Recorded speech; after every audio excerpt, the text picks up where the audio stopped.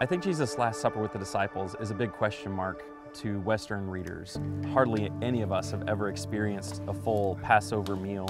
Obviously, it was important to him. He explained to his disciples that he had looked forward to doing this with them, and it was something that they did on an annual basis. So to have something that was so integral to his last week and the night of his arrest is really something that we need to spend some time and try to figure out. And Barry found a place where we were able to go and not experience the full 3-4 hour Passover feast, but a very condensed Passover feast. Having the opportunity to sit down and have the same dishes served to us and explained their significance and meaning was very beneficial.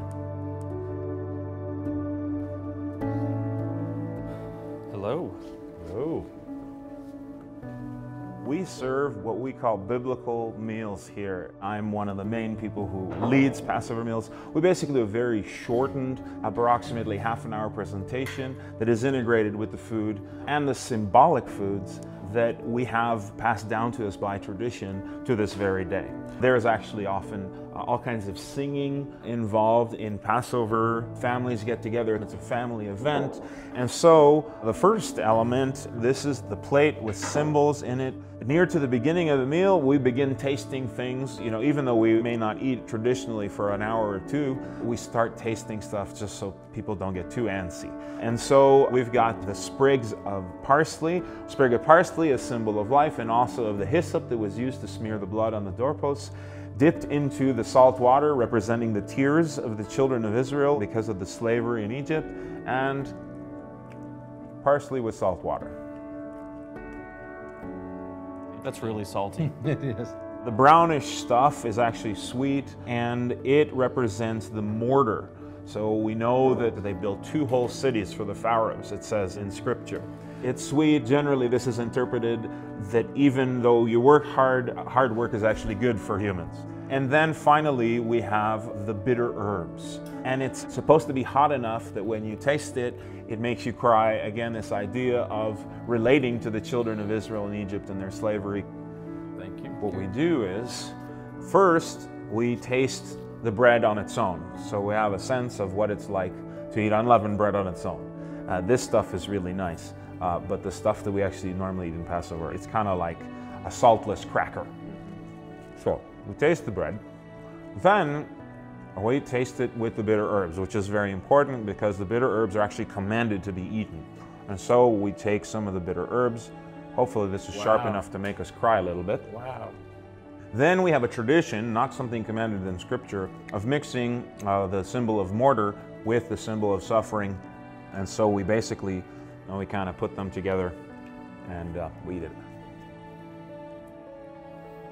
It's definitely bitter. There's some bitter in there. Mm-hmm. They complement each other a Yeah, lot. they do. Mm-hmm. They do. And finally, the shank of a lamb. This is purposefully, looks like it's been fired because the lambs are supposed to be cooked over a live fire and not boiled in water or anything else. And this reminds us, of course, of the original lamb in Egypt that the children of Israel slaughtered and used the hyssop to smear the blood on the doorposts and the lintels of their houses. And also then the perpetual sacrifice that was supposed to go on every year at the temple or the tabernacle to remember every year sacrifices were made at the Passover in remembrance of the original Passover in Egypt. So you were mentioning some of these elements over here. You mentioned the bitter herbs. That was a part of that. During Jesus' Passover meal, it mentions that he dipped his hand in the dish. Mm-hmm. What was that referring to? My impression of my memory says that it was some kind of sop. Usually sop was some kind of vinegary mixture.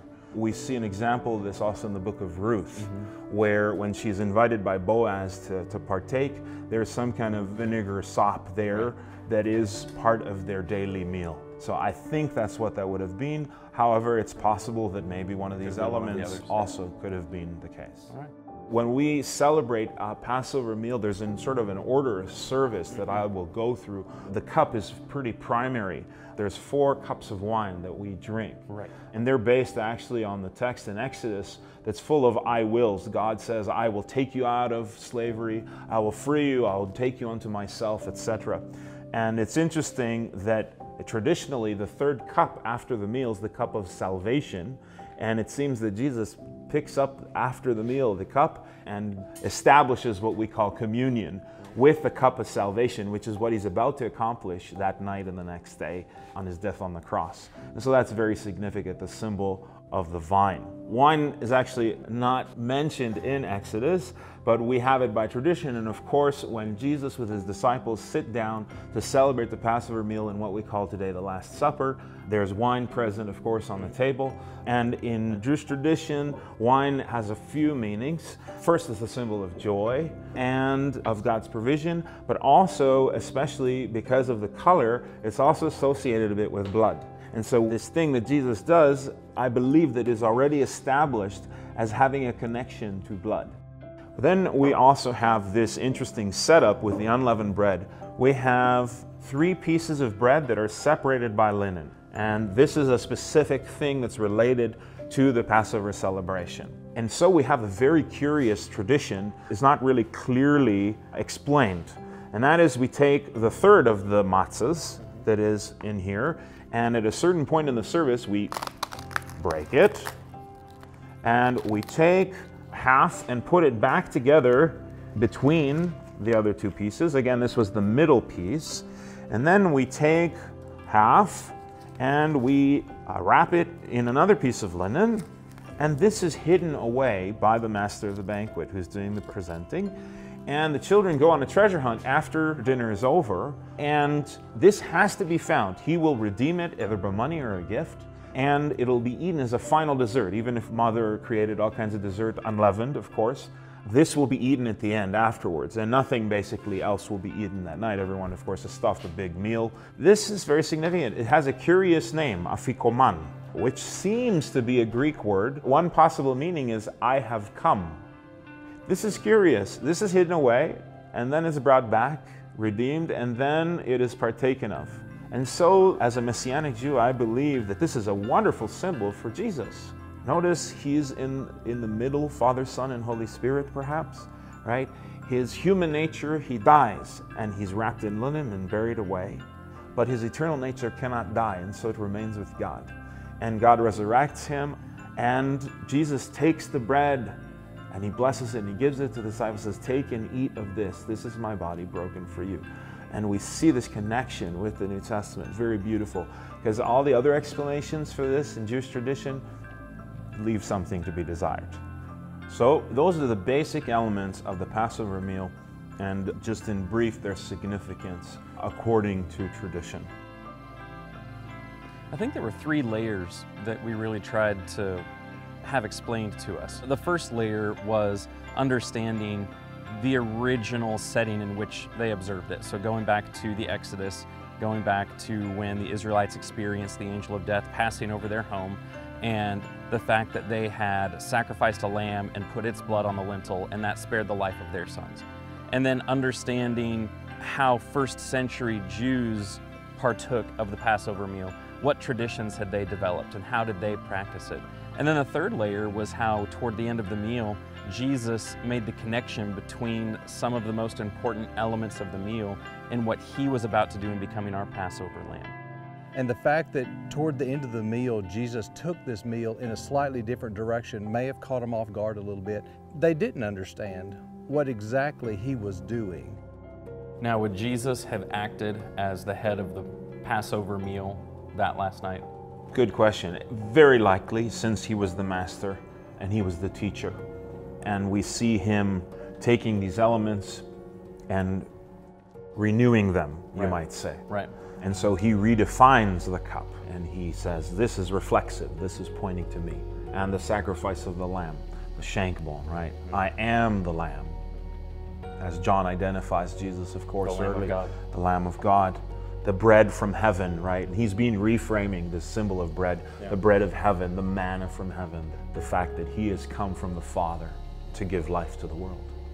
It's obvious from everything on the table just how important remembering things was to God, and he wanted people to keep in mind the past deliverances that he had accomplished for them.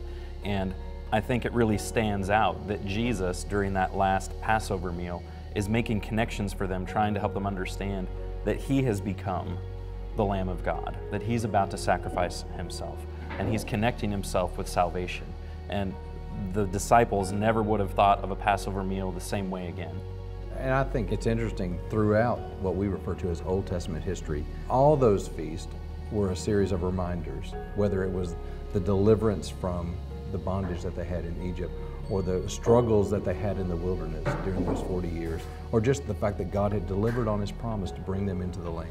All of those things foreshadowed Jesus, and the perfect fulfillment of them was in Christ. I want to experience a full meal. I mean, at some point in my life, I'd love to experience what a full first century Passover meal would have been like. And this first experience was just phenomenal. And from the text, we know that at the conclusion of that meal, after they sang some of the psalms, the hymns that are associated with the Passover, they finally left that meal and went out to the Mount of Olives.